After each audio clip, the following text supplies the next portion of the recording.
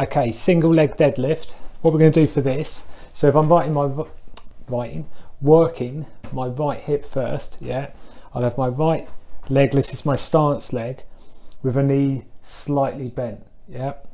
Slight bend on the knee, the left leg slightly behind with a straight leg. Then I'll put my hands on my hips, and what I'm going to do is I'm going to come forward nice and controlled, he says. Let's try again.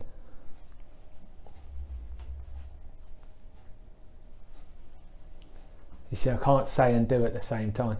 Yeah, so what I'm doing is I'm keeping my left leg straight and I'm coming forward nice and controlled and then back down, okay, for 1 rep.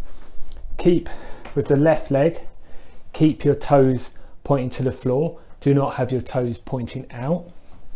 Have your hands on your hips, because what you can monitor, what you're looking for is you don't want a twist or a twist in the pelvis, yeah?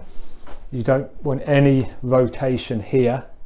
So your hands almost give you a nice visual cue that you are keeping your pelvis nice and straight. So nice straight pelvis, toes pointing down, straight leg at the back, and then coming back, okay?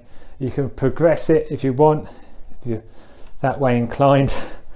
Barbell, yeah, or some free weights, and add weights to the exercise. But that's your single leg deadlift. Quite proud of myself there.